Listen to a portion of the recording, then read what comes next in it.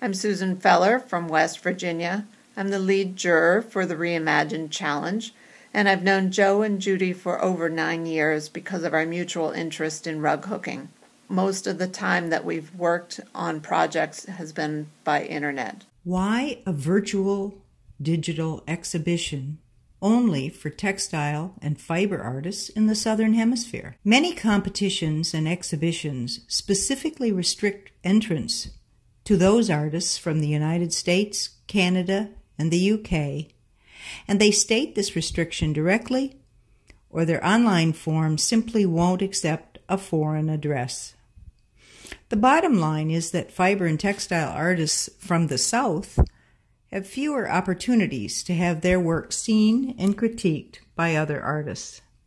The challenge was open to all textile artists in the Southern Hemisphere in order to spread the word about the use of rug hooking techniques in creations other than rugs, and to rug makers to work outside their comfort zone.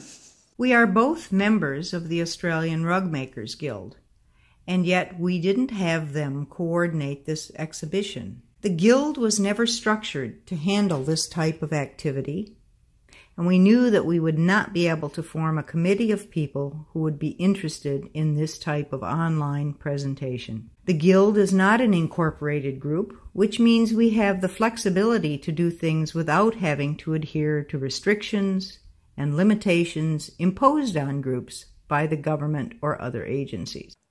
For our virtual online exhibition, we wanted something more than just a PowerPoint of images scrolling across the screen, or one of those walkthrough programs used by real estate firms. We knew what we wanted in the way of a program. It was just a matter of finding it.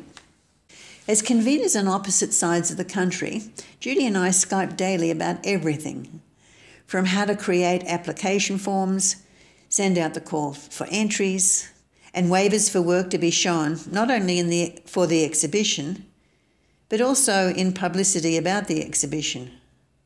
What types of entries could be submitted and how they should be displayed.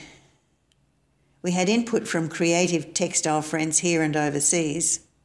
Now the exhibition's complete, we've decided to make this video because most people think creating the challenge and taking it to virtual exhibition status was easy. Just a matter of us requesting images, saving them to a computer file, and then the computer magically creating the exhibition. Instead, it's been hours of painstaking work to first find the host program, learn how to manage the technical side of it, and figure out things like how to request and receive large high-resolution images from participants. Joe and I tend to be doers and didn't want to put too many roadblocks in our way by overthinking this exciting concept. Though perhaps it might have been a good idea to research and confirm we knew more about the programming of the gallery before sending out the call for entries. At the start, we didn't know what we didn't know. Our learning curve also included the actual setting up of a challenge, something that neither of us had done before, although from entering challenges ourselves, we were familiar with a call for entry and all the necessary forms of submission of work. Since technology is key to our being able to network with one another and with artists around the world, the idea of an online virtual exhibition seemed to be an obvious solution, but it proved not to be a simple one.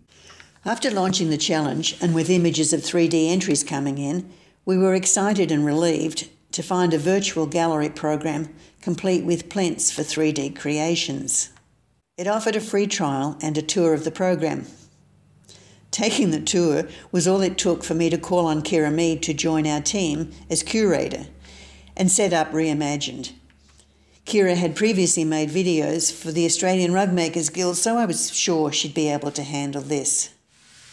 Brainstorming sessions with Kira led to questions for the gallery programmers, who responded promptly. We discovered what we needed were models, not 3D images. 3D models can be created by companies online from photographs. But the work needs to be photographed in a certain way, and this information was all too complicated to send to participants. The gallery rep was helpful when we inquired about using videos in place of a 3D image, and he made the video option available to us. Unfortunately, this didn't work either. It was hard to get videos from participants with clear backgrounds and no extraneous noise. Even with a good video, we found it just didn't show well in the gallery amongst fixed images. So we settled for an overall image and one or more detailed images to portray 3D images. Curating an exhibition containing works by emerging artists as well as craftspeople and hobbyists is a real challenge. Kira successfully overcame this challenge, and we feel the exhibit shows well. There's a good mix of entries which complement each other. We wanted jurors to come from outside Australia, to be experienced rug hookers, but also have a background in art and design.